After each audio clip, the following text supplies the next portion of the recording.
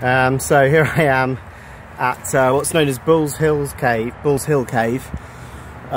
the Old Leatherman. It's in Bedford Hills.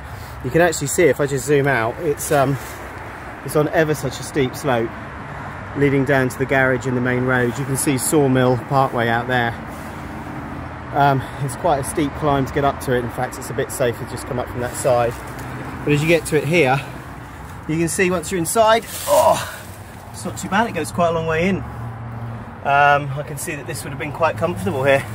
There's also a little geocache pot just there, which is interesting. So there you go. That just gives you a very quick look at Bull's Hill Cave and its location.